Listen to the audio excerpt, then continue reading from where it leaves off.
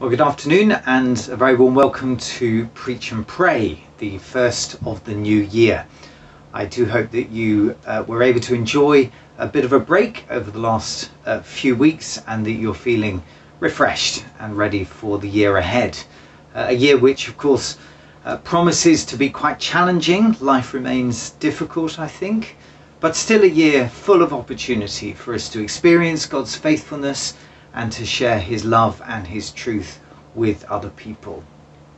For me, at the start of this new year, I know there's something that I need to hear again and again, and that is that God is sovereign, that he is in charge, that there is a throne at the heart of the universe and it's not empty. God is on it. He's not lost the plot. He's still in charge. And that's the reality that stares at us, that jumps out at us as we read the psalm that we have before us today, Psalm 72. So let's read it together now. Psalm 72. Endow the king with your justice, O God, the royal son with your righteousness. May he judge your people in righteousness, your afflicted ones with justice. May the mountains bring prosperity to the people, the hills the fruit of righteousness. May he defend the afflicted among the people and save the children of the needy. May he crush the oppressor. May he endure as long as the sun, as long as the moon through all generations. May he be like rain falling on a mown field, like showers watering the earth. In his days may the righteous flourish, and prosperity abounds till the moon is no more. May he rule from sea to sea, and from the river to the ends of the earth. May the desert tribes bow before him, and his enemies lick the dust. May the kings of Tarshish and of distant shores bring tribute to him. May the kings of Sheba and Seba present him with gifts. May all kings bow down to him, and all nations serve him. For he will deliver the needy who cry out, the afflicted who have no one to help. He will take pity on the weak and the needy and save the needy from death. He will rescue from oppression and violence, for precious is their blood in his sight. Long may he live. May gold from Sheba be given to him. May people ever pray for him and bless him all day long. May corn abound throughout the land. On the tops of the hills may it sway. May the crops flourish like Lebanon and thrive like the grass of the field. May his name endure forever. May it continue as long as the sun. Then all nations will be blessed through him, and they will call him blessed. Praise be to the Lord God, the God of Israel, who alone does marvellous deeds. Praise be to his glorious name forever. May the whole earth be filled with his glory. Amen and amen. This concludes the prayers of David, son of Jesse. Let's pray together, shall we? Our Father, we praise you for your sovereignty in our lives and in our world. And we praise you for the good news that your Son, our Saviour Jesus, was born at the first Christmas, and that in him your kingdom has come. Your plan of salvation is continuing to be outworked. And we praise you that one day we know he will return in all his glory to restore and renew all things. So please speak to us through this great passage today and use it to fix our eyes on Jesus, the reigning King, and to align our lives with the power, the glory, and the priorities of his kingdom. Amen. Well, we're going to sing together, and because we're all in our homes, we can sing out and enjoy praising God together. I suggest that you turn up the volume and that you stand and enjoy singing your hearts out. This is perhaps our last opportunity to sing along with one of the Christmas videos that our musicians made for us. So we're going to sing at the reign of King Jesus in the song King of Kings.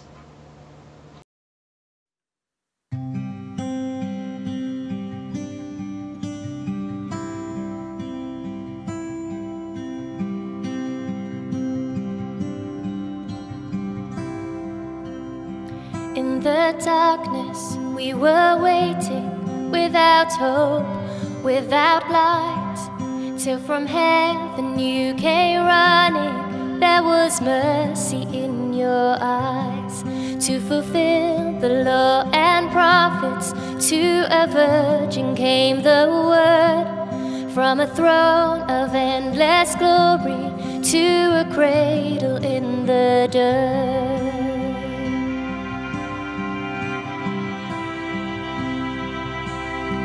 Praise the Father, praise the Son, praise the Spirit, three in one. God of glory, majesty, praise forever to the King of Kings.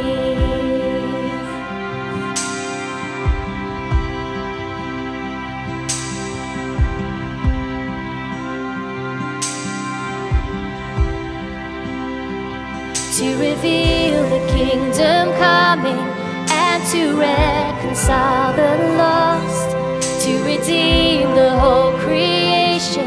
You did not despise the cross, for even in your suffering you saw to the other side, knowing this was our salvation. Jesus, for our sake you died.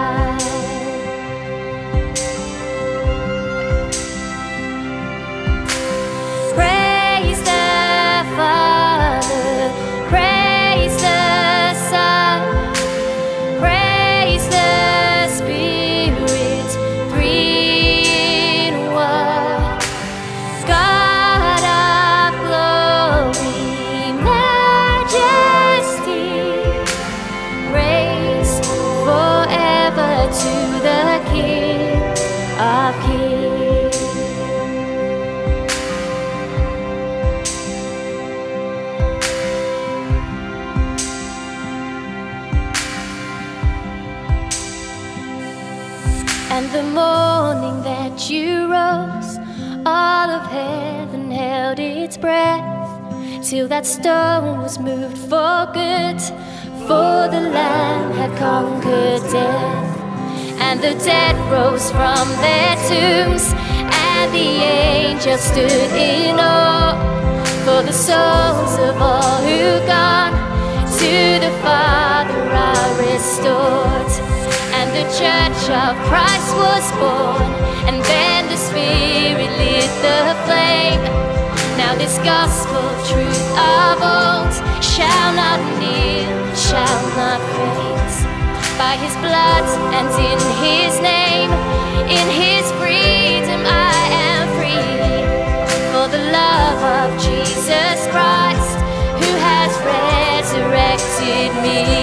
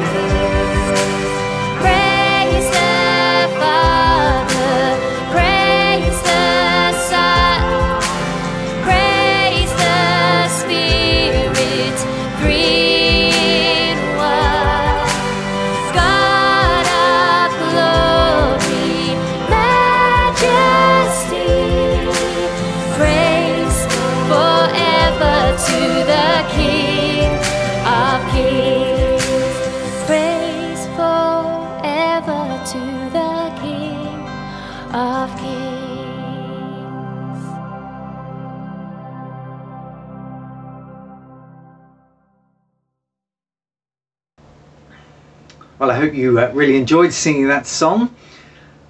I think New Year always gives us a good opportunity, doesn't it, to just pause and reflect on the priorities of our lives and the direction which they are taking. I remember once hearing about a proud Englishman boasting that he was born an Englishman and would die an Englishman. His words were overheard by a Scottish man who was passing by and retorted, "Good heavens, man, have you no ambition?" I think that sounded more Welsh than Scottish, but never mind. I wonder, what's your ambition for 2020? Of course, some of us don't regard ourselves as particularly ambitious. We're more the anything for a quiet life type of person. But of course, that doesn't mean we have no ambition. It just means that our ambition is to avoid trouble and to avoid taking anything too seriously, except perhaps our ambition not to take things too seriously, for which we'll do pretty much anything. I'm also aware that some of us perhaps are ambitious, but don't have such a healthy relationship with ambition. We're the always on the go type, who can hardly sit still for 5 minutes. We are children of FOMO, fear of missing out, one of the diseases perhaps of our generation. Our ambition, well, it's effectively never to be bored. But whether or not we see ourselves as ambitious, the reality is that all of us live for something, even if it's just for the unnoticed quiet life, but that's still a kind of ambition. The question is not whether we have ambition, but whether the things that we live for are really worthy of being lived for, whether they can bear the weight that we are putting on them. So here's a question for us at the start of 2020. Is there actually anything which is so worth living for that it's also worth dying for? Is there anything of supreme and unparalleled and irreplaceable value? Well, of course, according to Jesus, the answer is yes, there is.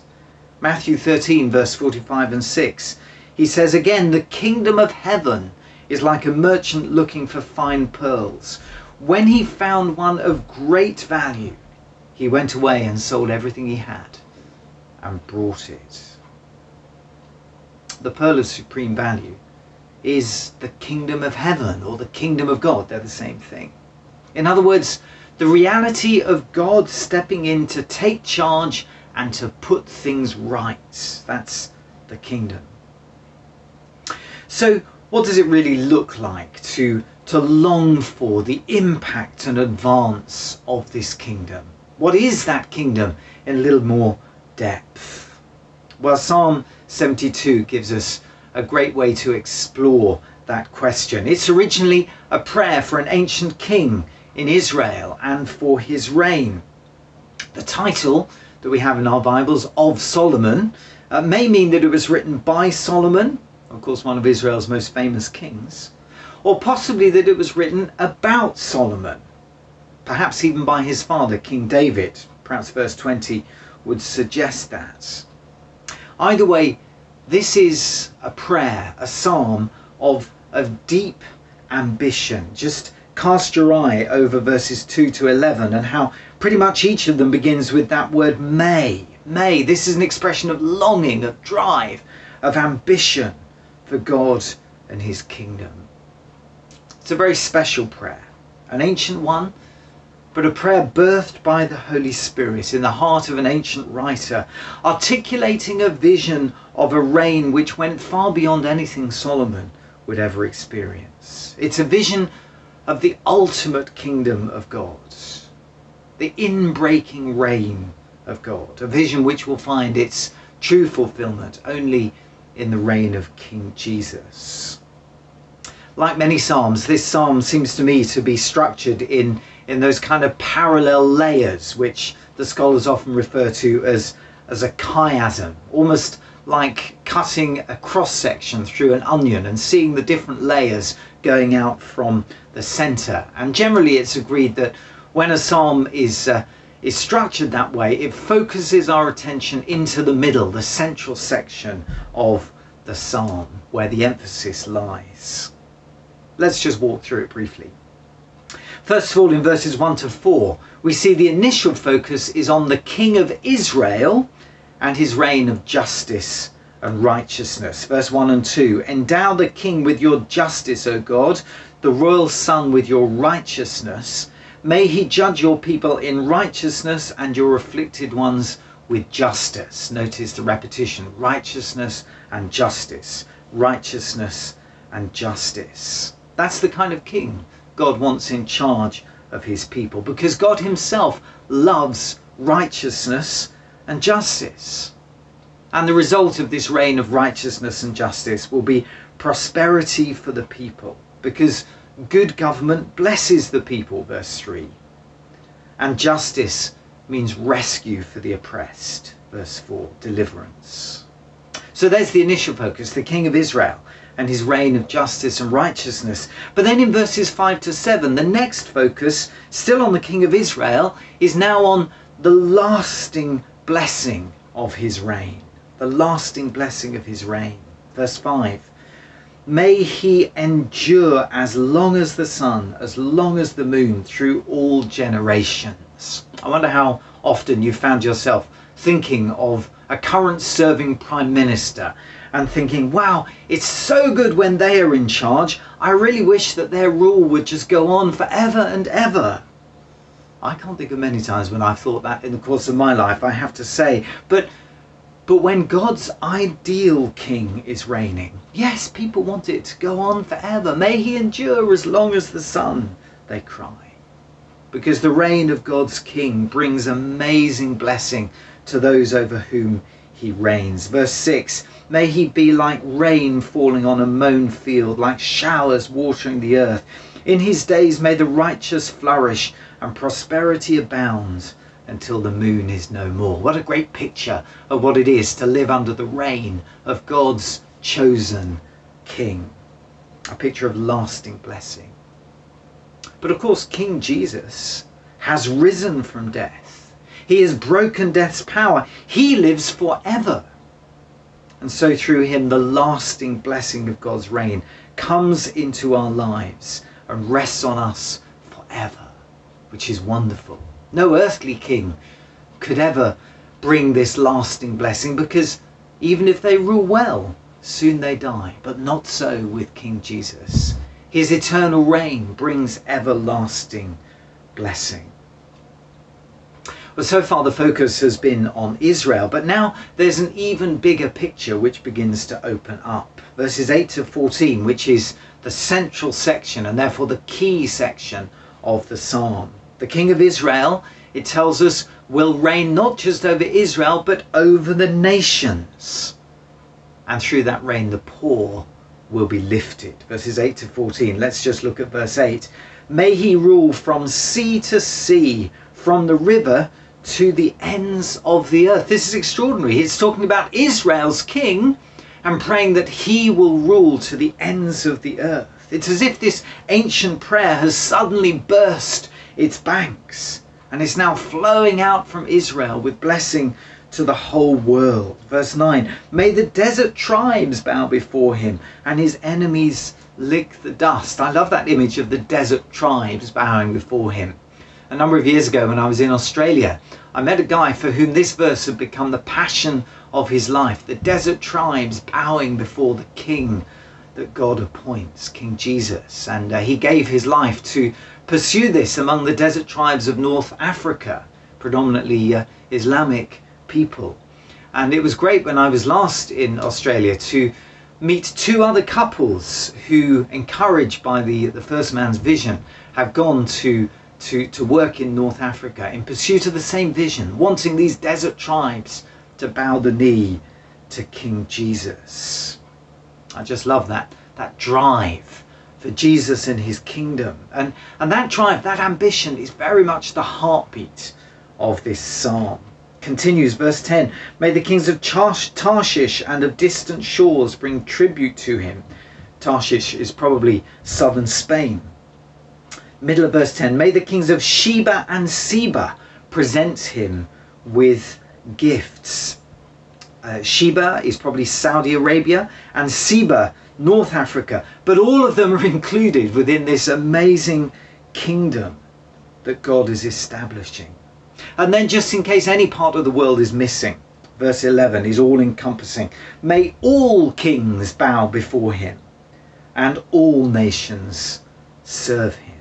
All kings, all nations.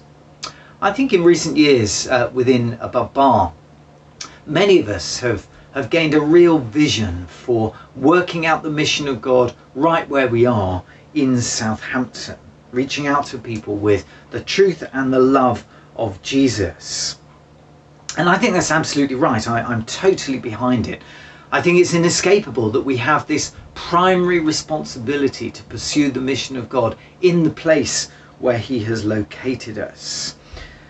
And we need to be willing to invest our time and our resources as a church into that with real energy and driving ambition. We want our city to see the love of Jesus and to hear about that love.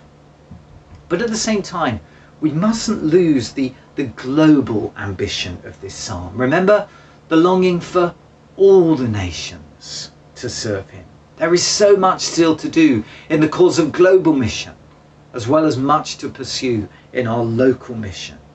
Saudi Arabia, mentioned here, is less than 0.3% evangelical Christian. In most of North Africa, only tiny fragments of the Christian church exist today. In swathes of the Middle East, the good news of Jesus is virtually unknown. And even in Western Europe today, even the basic gospel events are largely unknown by a rising generation. And that, of course, is a huge challenge and a great opportunity as well. It's an opportunity because many have not rejected the gospel because they heard it and decided it was lacking, but simply because they don't know. And that gives us a kind of blank canvas to paint on, a fresh opportunity to present the claims of Christ and the good news of the gospel. And our call, therefore, within Western Europe is to redouble our efforts and to flex our methods in order to meet this challenge so that our continent hears as well as all the continents. So let's resolve at the start of 2021 to tune in both to the global and to the local ambition of this psalm, to make it our own and to invest our prayers, our lives, our resources in seeing it fulfilled. But I want you to notice something very wonderful and very important here. There's a question. Why will the nations bow before God's King? Why will they? What will win them? And the answer is not conquest or coercion, not domination or power. Have a look at verse 12. It begins with that key word, for or because. In other words, this is what explains why the kings of the world and the nations of the world will bow before him. It will be because he will deliver the needy who cry out, the afflicted who have no one to help. He will take pity on the weak and the needy and save the needy from death. To quote Alec Motyer, the kings and nations are won by the quality of mercy in the King. You got that? The kings and nations are won by the quality of mercy in the King. Isn't that beautiful? And did you notice at the end of verse 14, precious is their blood in his sight. He's talking about those subject to oppression and violence and saying precious is their blood in the sight of God. I wonder if you remember the story of Alan Kurdi, the 3-year-old Syrian lad whose dead body was washed up on a Turkish beach in 2015 while he and his family were trying to escape the troubles in their homeland and flee to Greece. Of course, to those fighting for power in Syria, this was, quite frankly, a price that was worth paying. But not to God. Precious was his blood in God's sight. Sometimes we hear of one of our big breakfast friends dying on the streets, leaving behind a society that barely notices that they've gone and that doesn't mourn the loss. But God does. Precious is their blood in his sight. The nations are won by the quality of mercy in the King. This is the beautiful, radical, countercultural, unexpected heart of the kingdom of God and of its King, our Lord Jesus. Don't you just love that? I do. And nothing, of course, has changed.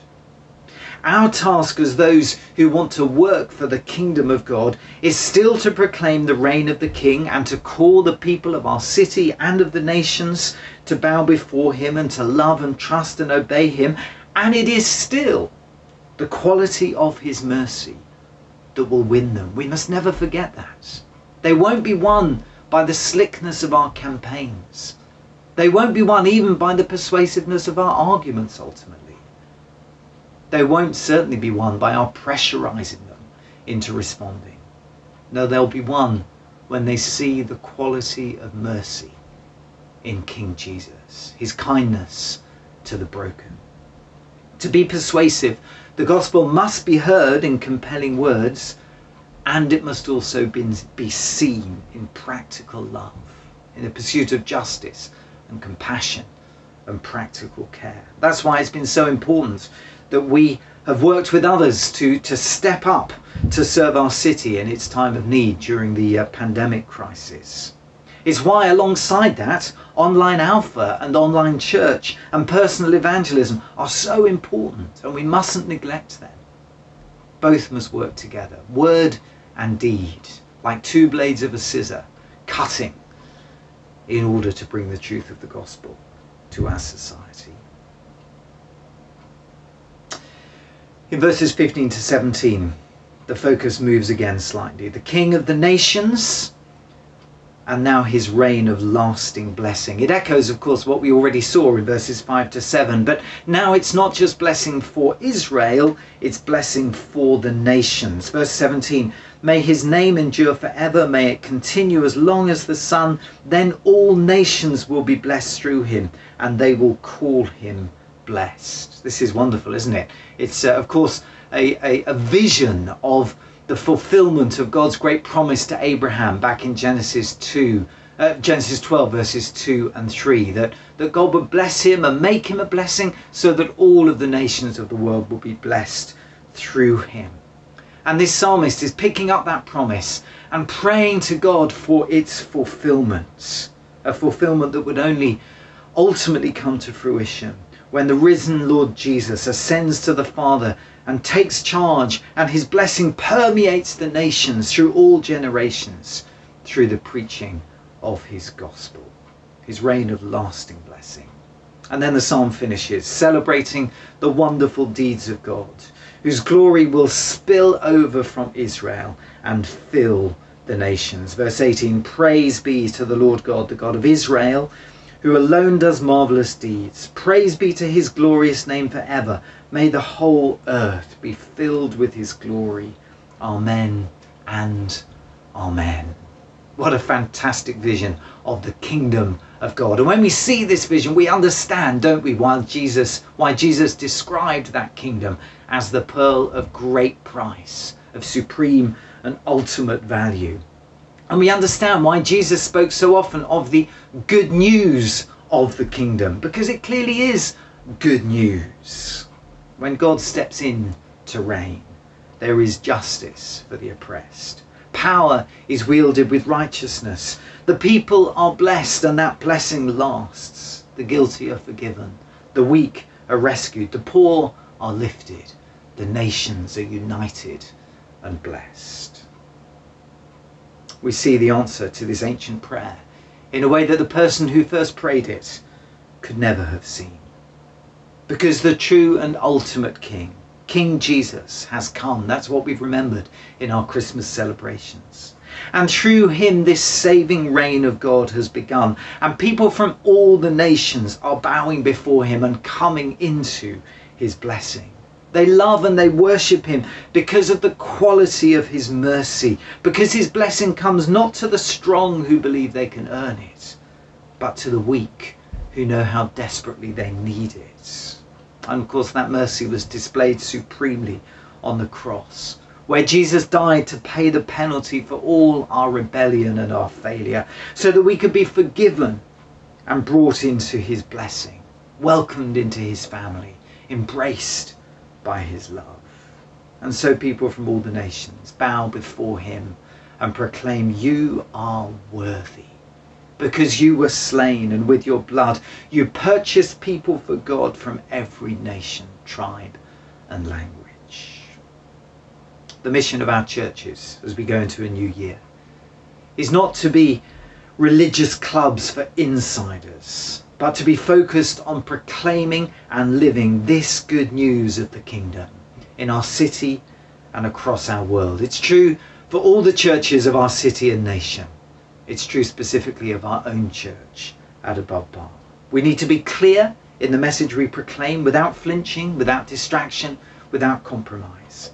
And we need to be clear in our responsibility to make the message of the King's mercy visible, compelling and credible by the mercy that we show to those around us who are in need. And that, my friends, is, I believe, what it looks like to live ambitiously for the kingdom of God. So at the start of 2021, can I ask, is that how I am going to live? Is that how you are going to live ambitiously for the kingdom of God? I wonder if someone were able to view my bank statements for the coming year, would it be obvious to them that God's kingdom is my deepest longing and my prevailing ambition? Or if I employed a life coach to look over my diary and see how I use my time, would it be obvious from that investment of time that the kingdom of God is what matters to me most? Or if a visitor spent a week in our church to see it in action, would it be obvious to them that this is our shared longing, our shared ambition? And if God were to hold up a mirror to my prayer life, the things for which I pray most frequently, would it be obvious that the progress of the kingdom in the nations of the world is my driving ambition and the longing of my heart? This is going to be a challenging year for sure. And the sovereign God is sufficient for the challenge. But if we allow this great psalm to set the ambition of our hearts, I believe it can also be a year of tremendous advance for the kingdom of God. Please God, let it be so. Well, we're going to sing a great hymn celebrating the reign of Jesus, our great King. It's the hymn, Crown Him with Many Crowns. So please join in as we sing this together.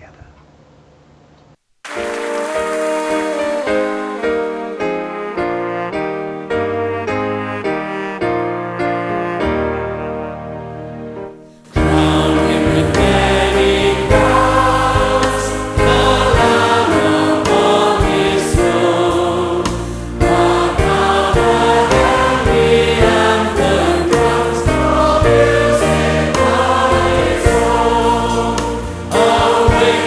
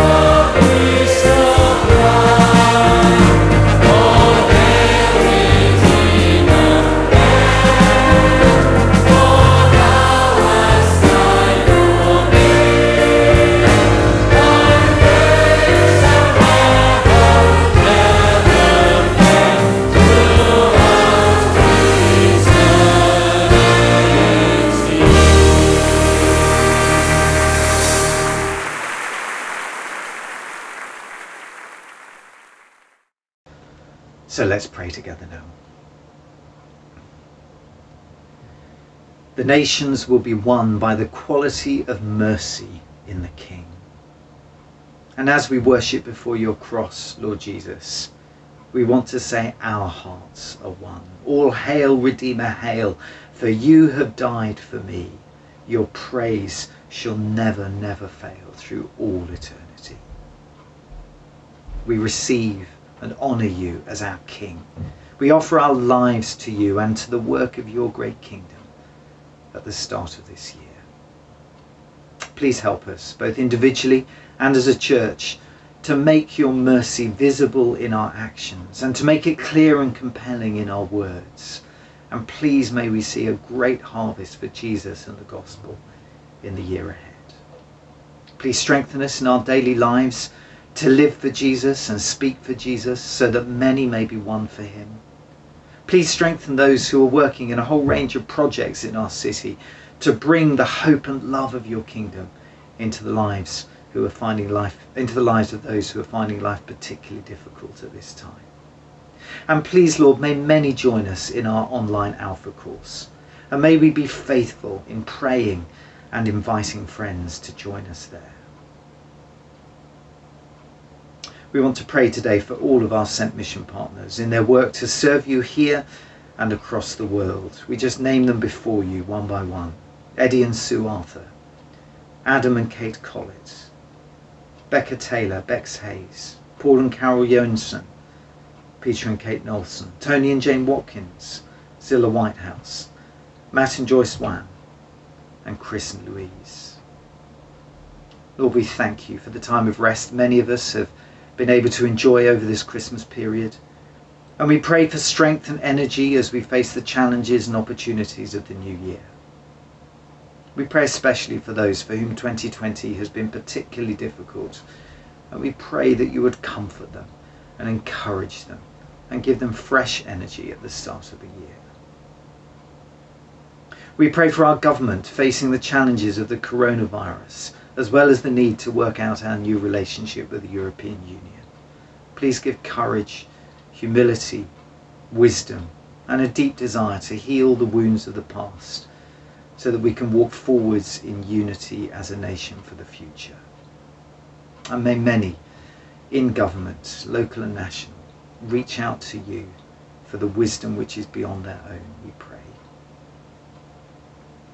And Lord, for all of us, please give us the courage and commitment that we need to make your kingdom our first ambition and our number one priority in the year ahead. We pray for Jesus' sake and in his name. Amen. Thank you so much for joining us for Preach and Pray. Just to say, there is no Zoom prayer this evening. But next week we will be joining with Christians from other churches across the city at 7:30 for a citywide Zoom prayer. Really hope that you're able to join us for that. They've been some very special times. Now may the God of hope fill you with joy and peace as you trust in him, so that you may overflow with hope by the power of the Holy Spirit.